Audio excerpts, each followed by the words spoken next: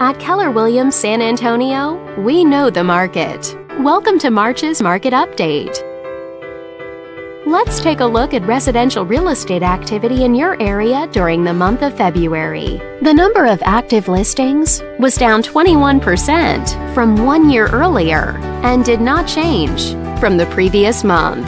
This smaller inventory means that buyers who waited to buy may have had a smaller selection to choose from.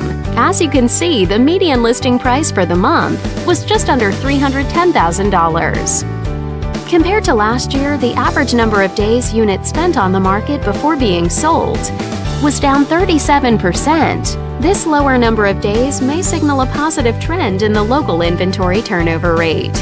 The median sale price was just under $290,000. The number of units sold decreased 12% year over year and increased 23% month over month. Despite a slight annual decrease, this upward monthly sales trend indicates positive momentum.